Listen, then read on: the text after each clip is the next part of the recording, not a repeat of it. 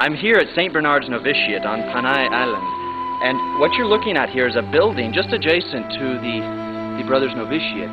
This is a building that serves as a kitchen. But when I arrived here, I realized that the kitchen was in a deplorable state. It was so gross, I didn't even dare enter. But since I've arrived, Father Purdy has been working on getting this thing renovated so that we can begin cooking in it once again. Brother, please! Please, I'm trying to do something here. You see, in the distance, you see the tiled walls. These were just recently put up. The walls have been painted. The floor has been beautifully tiled. Soon we will have sinks added here and there, tables. This is where all of the cooking will be done at the Brothers Novitiate. Work goes on here around the clock. The brothers call it labora et labora.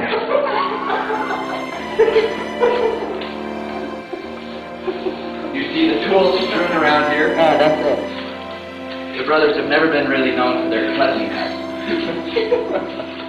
Things are a bit untidy, but that will soon change once this kitchen becomes fully operational, which it will be within a month.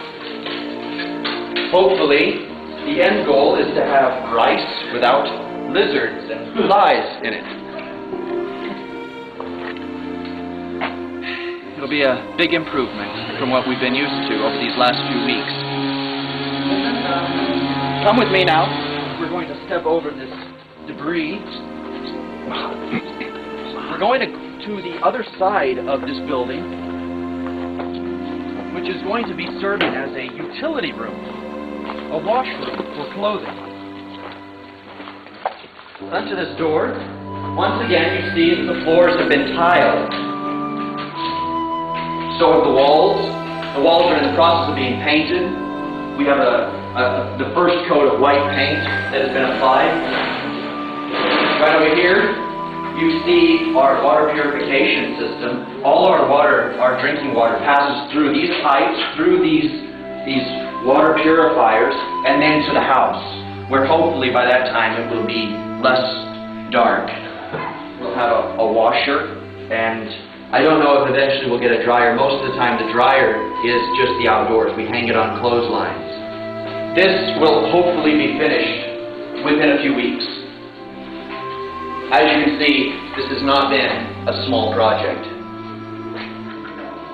As I said, the work never stops here at St. Bernard's.